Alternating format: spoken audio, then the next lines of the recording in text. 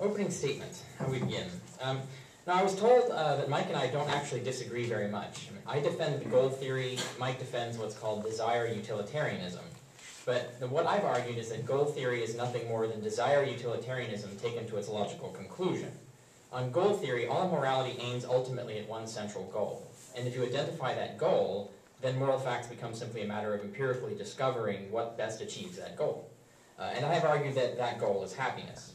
Now, I do not mean this in the classic utilitarian sense, that the goal of morality is the happiness of others, such as the greatest happiness for the most people. But I mean it in the egoistic sense, that the goal of morality is the happiness of the moral agent herself. And this is what we'll be debating today. To make my case, I have to define a lot of terms and set up the premises of my argument. First, we must define morality. I'll be using the broadest definition, that morality is that which we ought most to do. In other words, that which we ought to do above all else. I affirm that this is a universally agreed definition, even by people who don't realize they are using it. It is in actual practice what everyone really means by morality, even if they're not aware of the fact. Next, we must define desire. There are two ways to define this. There's a scientific definition, which addresses the actual phenomenology and the mechanics of mammalian brains, mammalian desires. And then there's an analytic definition, which is more general and describes all possible desires of all possible species of any kind, including even hypothetically the desires of hypothetical emotionless androids, let's say. The scientific definition reduces to this. A desire is a state of discomfort which is relieved by achieving the object of desire. We are therefore driven to pursue the things we want by a state of dissatisfaction, and we call that state a desire. It feels a certain way, it comes in different degrees, it even comes and goes. For example, there are desires we have but don't feel because we are occupied by something else. And I could even go into further detail about the biochemistry involved, the phenomenology involved, and so on. But that's all just the machinery that our brains just happen to use in order to realize a more fundamental and universal kind of computation. And it's that computation that I'm really concerned with. And it can be defined analytically as to desire a thing is simply to prefer that thing to something else instead. In other words, to prefer having it to not having it. And that's the fundamental analytical definition of a desire. And this could be manifested by any phenomenology, any mechanism. Even desktop computers have desires in this sense, in the same way ants do, or lizards, or mice. They just aren't conscious of it, and their computational abilities are vastly less than ours. But the basic idea of desiring as preferring, and of preferring as choosing, is the same. I'll also be affirming a particular theory of motivation, that you always do what you most want. Even when you say, I don't want to do this, but I have to, so I'm going to do it anyway, that's not exactly really what's going on. Because if you really didn't want to do it, you wouldn't do it at all. The only reason you are doing it is that your desire to do it was greater than your desire not to. In the sense of desire, in the sense of the term desire I'm using, it would be logically impossible for any other result to occur, other than a mad scientist moving your body like a puppet. But we're talking about your own actual choices here, so that scenario isn't relevant. So when you say, I don't want to do this, but you're going to do it anyway, you really just mean that you have a desire not to do it, not that that desire is your strongest desire, however. Your strongest desire is obviously, nevertheless, to do it anyway. So, for example, exercising to stay fit. You might not feel like exercising, but you desire to get fit. And you know you can't get fit unless you stick to your exercise schedule. And when you make this desire present in your mind, then it becomes the stronger desire, and thus then overrides the other.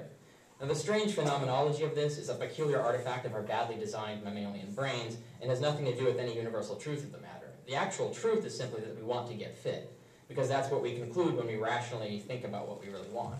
And for a really good philosophical analysis of this phenomenology and of desire and the complexities of it, I highly recommend reading Nielsen Hibabu's 2009 paper in Philosophical Review. It's really excellent.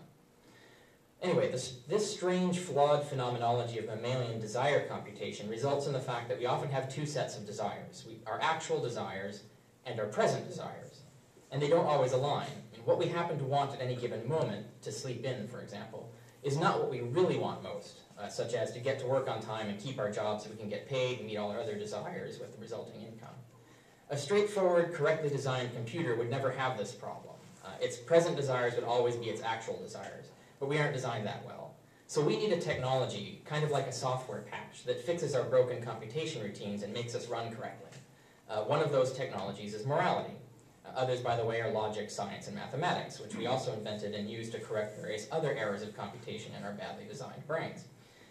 So when I speak about our desires and our greatest desire, I'm not going to mean our present desires in any given moment, but but our actual desires, what we would actually desire and desire most if we were reasoning logically and aware of all we needed to know to make a sound decision. In other words, our desires as they would be if we were rational and informed. Now, if it comes up, I can prove that we all want most, above all things, to be rational and informed when we make decisions. Ironically, even when we really want to make irrational or uninformed decisions, such as when we're playing a game, we still want to be sure that we are rational and informed when we choose when to do that and when not to. We all want to be sure we can tell the difference between a game and reality, because our decisions and their consequences will be very different in each. So even then, we all still want to be sure we are rational and informed when we're making our root decisions. So whether we realize it or not, we all want that. But I assume that's not going to be in dispute today. A rational and informed person will know there are things they don't know, and would like to know about most of the decisions they make. Accordingly, they will desire to learn things first, and thus they will do so. And the truths of the world will often be different from what we know. Thus, when we are making decisions, we want those decisions to be aligned with reality as it is, not necessarily as we think it is, because how we think it is might be wrong, and we're aware of this fact. So for example, when you're deciding whether to marry your boyfriend, you certainly want to know whether he is cheating on you and planning to rob your bank account and run off with his lover. If that is what's actually happening, the best decision would be to not marry them, even if you don't know it at the time. So even your actual desires can be wrong too, and therefore we can say things about what your actual desires would be if you were fully informed. For example, your actual greatest desire might be to marry this man, but when fully informed, your actual greatest desire would be to not marry them. And because of this, there are also lots of occasions where we trust that others know better than we do. For example, when you are visiting a naval ship, you will want to follow all the safety directions posted everywhere, even though you won't necessarily know why. But you do know the people who developed and posted those instructions, and they know why, and almost certainly have very good reasons, so you trust them. And even when you don't trust them, you can inquire and find out the reasons and confirm their validity yourself. Morality is like that. It's a system of instructions for how to live as determined by people in the know whom you trust, because you have analyzed their methods and know them to be rational and sound. For us atheists, that means derived from ample evidence in a logically valid way, and not blindly trusting some idiot who claims God speaks to him somehow, when we can't even vet the reliability of that idiot, much less this Godfellow he's supposed to be speaking to. But as atheists, we don't have to trust blindly either, because we can verify the soundness and validity of an evidence-based morality ourselves the same way we do any scientific fact, without having to redo all the science ourselves. We don't have to be cosmologists to verify that there's sound, valid reasons to believe certain facts in cosmology, for example. Morality would operate the same way. In short, we know that if we knew all the facts, the behavior recommended by a sound and valid moral system would be what we would most desire to emulate ourselves, because we know that would work out best for ourselves. So we do have the actual desire to follow that morality, and when we are acting rationally, that actual desire will become our present desire. Now, I'm not going to explain now how all morality, even the morality advocated by Immanuel Kant, even the morality advocated by Christian evangelists, all moralities actually reduce to nothing more than this, plus a system of hypothetical imperatives, and thus reduces ultimately to propositions about what we desire. Now, a hypothetical imperative is any statement like, if you want a certain outcome, then you ought to behave a certain way. So the truth of hypothetical imperatives derives from what you want, your desires. And morality is just a bunch of hypothetical imperatives like this. So morality derives from your desires. Now, I assume Mike already agrees with me on that. I think that's probably the case. And if not, we can address it in follow-up. I'm also not going to discuss how specific moral facts derive from this analysis, such as that we ought to be reasonably honest and reasonably compassionate, unless, again, it comes up. But I've already presented that analysis in my book, Sense and Goodness Without God, but if it comes up again, we'll hash it out. But basically, if morality is what you ought to do above all else, then moral facts necessarily follow from what you desire above all else. Because what you desire above all else will, by its very definition, override all other desires. Therefore, choices motivated by that desire will override all other choices. And that is, by a universal definition, what moral facts are, choices that override all other choices, and ought to do so. And these moral facts do not follow simply from what our greatest actual desire is, but from what our greatest actual desire would be if we were fully informed and rational. And this makes moral facts into empirically discoverable scientific facts, since what we actually want and what actually best achieves that are both scientifically discoverable, empirical facts of the world. But that isn't what we're going to debate today. It's just the background that sets up what I'm talking about.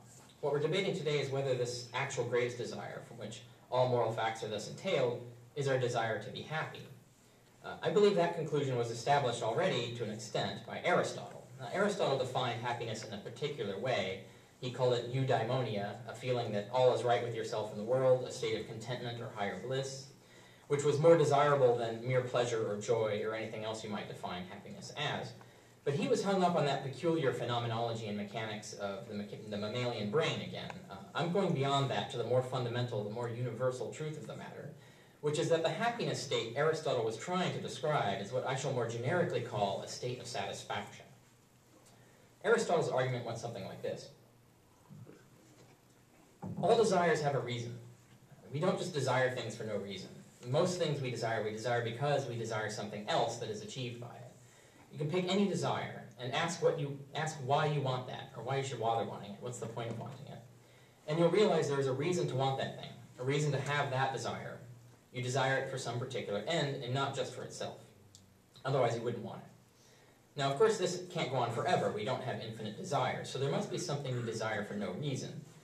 Possibly many things, but Aristotle argued that there was one ultimate reason that we desire anything at all, and it is that singular state of satisfaction, that eudaimonia that he was talking about. Now that, he said, is the only thing you don't desire for some other end, the only thing that you desire solely for itself. When you ask, why do I want to be ultimately satisfied with life, the question is inherently absurd. It's like asking what's north of the North Pole. But there are, of course, different degrees of satisfaction. It can be measured qualitatively. Some states of satisfaction are more desirable than others. And quantitatively, how often and for how long. And the greatest state of satisfaction, that than which no state is more satisfying, would be perfect happiness. But all lesser states of satisfaction are degrees of happiness. And we always aim at getting higher up that ladder or in greater quantities. Now, our greatest goal in everything we do is simply this: the highest state of satisfaction we can obtain for as long or as often as possible. Now, this is not our present desire. It's our actual desire. That is, if we sat down and thought about why we want anything, why we have any desire we do, why we prefer anything to anything else, we will always come around to the same conclusion, because it satisfies us to do so, and it satisfies us more than the alternative.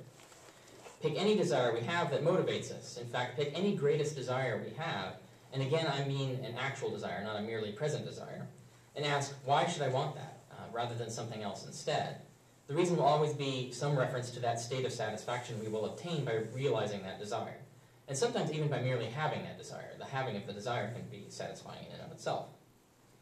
Thus, our ultimate goal is that satisfaction state. All desires are pursued for that end. Therefore, that is our greatest desire. Therefore, all moral facts derive from that desire. Ultimately, they come down to it. And again, I'll just lay it all out. This is tying up everything I've just pointed out. Because moral imperatives are imperatives that supersede all other imperatives, and because moral facts are all hypothetical imperatives, and hypothetical imperatives are true in virtue of our desires, therefore imperatives that supersede all other imperatives will derive from desires that supersede all other desires. And as the desire for greater satisfaction, which we colloquially describe as different states of happiness, that desire for greater satisfaction supersedes all other desires, because it's the thing that we desire anything for, because it is the only reason to have any desire at all. Therefore, that state of satisfaction is and must be the singular goal of morality. And that's, how much time do I have left? Because I think... 1.5 minutes. I'm going to end there then.